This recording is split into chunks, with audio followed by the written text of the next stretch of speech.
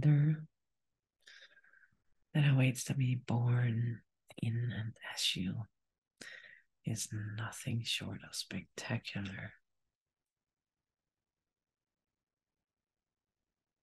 And all of the inner work that you're having is great because it's necessary, but it is leading. It is leading somewhere.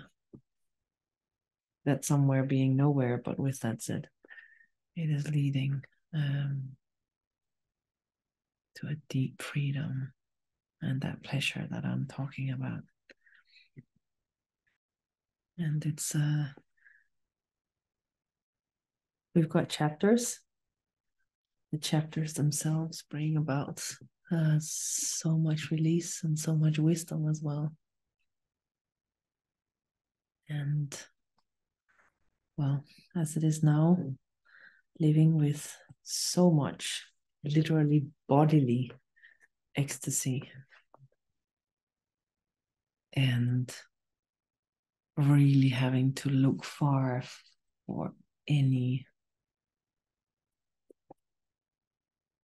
in life, like really, no matter where it's being looked, that it really makes it worthwhile. And I think it's important that we allow ourselves to go through those resolutions so that we can come to that place, because it's not arriving in the midst of our own lack of clarity and our own holding on to less than a full self-love.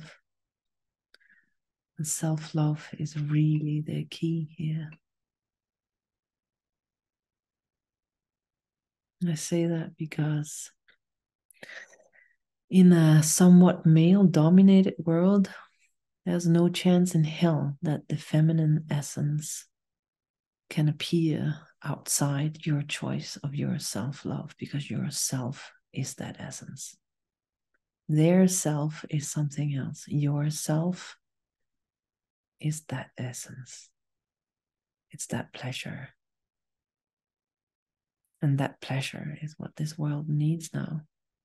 Obviously, you need it more than anything, but everything needs it just as much as you do. That's how important it is for you to show up. We can't show up without facing everything in us which goes against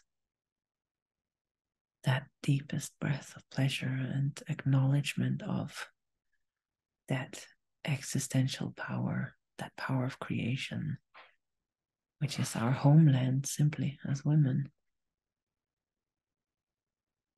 I could say as humans, because of course it counts for men as well.